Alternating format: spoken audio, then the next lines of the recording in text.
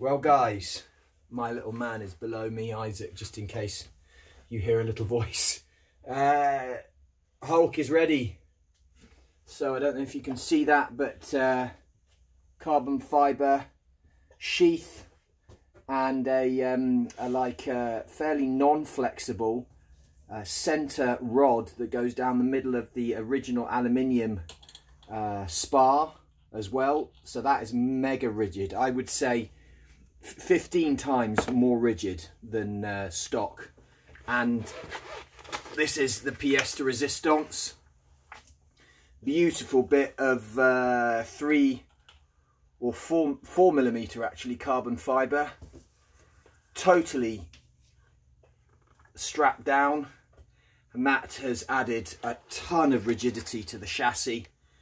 So it's just such a shame that it's going to get hammered, but it is going to get hammered.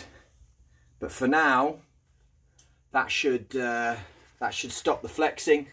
I have got some pretty nice stuff coming for this truck from the US, which I'll show you in due course. But for now, that's ready to rock. I just held the carbon fibre sheath with a bit of shrink wrap at either end and a wee bit of electrical tape. Nothing too fancy.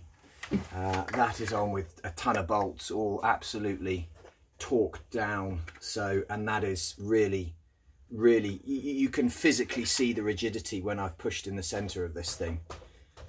Before, if you put either end up on something and you pushed in the middle, you could make it flex pretty easy. I mean, I'm quite amazed how easy it flexed, which is what people are experiencing. Now there's no flex at all.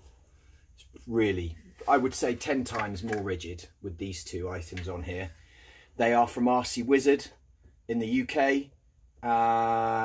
50 quid. It's a 50 quid upgrade. For me, that's bargain money, especially for a lovely bit of machine carbon fibre like that. It's gone on beautifully. That were it from me. Happy Christmas, everybody. Ta-da.